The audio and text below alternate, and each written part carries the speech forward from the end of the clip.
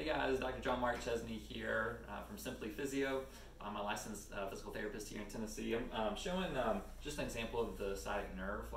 We get a lot of people dealing with sciatic nerve pain, and just to give a better appreciation of the nerve and what's involved with it. So we got the red band here that's meant to be the nerve, the sciatic nerve. So the nerve starts here in the low back, and it's a combination of a few segments here in the lumbar spine.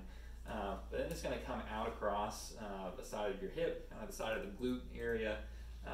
Most people will feel it kind of the lateral posterior, so coming down this way, part of the leg, and it's going to trace down kind of the lateral back of the leg, and it'll go all the way down.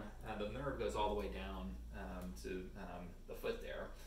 So what happens though is you can feel pain, like when the nerve gets pinched or involved, that you can feel numbness, tingling, pain anywhere along this distribution of the nerve. It might be more around the back of your knee, it could be the lateral part of the calf, it could be the whole region. That makes it a little bit tricky just because it's not always the same with each individual.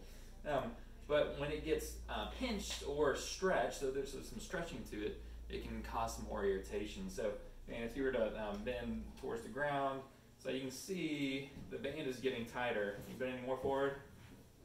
Just playing with you.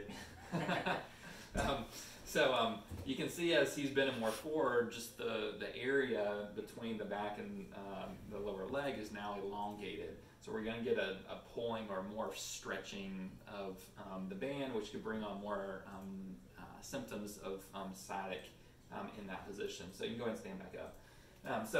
And that can be in other positions too, such as, I'll be with you, Dan.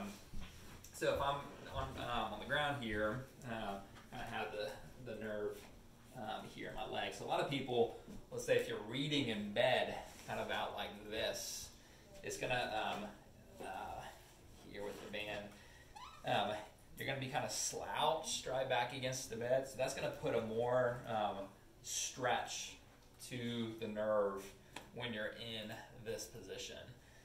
Or sitting up, even sitting all the way up.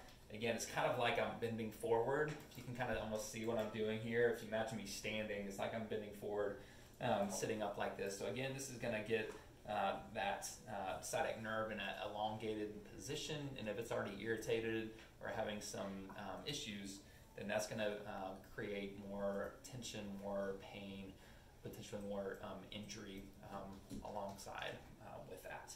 So that's a little bit about just the sciatic nerve and understanding just how it gets involved, and when tension comes on the nerve, that can give you issues like that. So thanks for tuning in.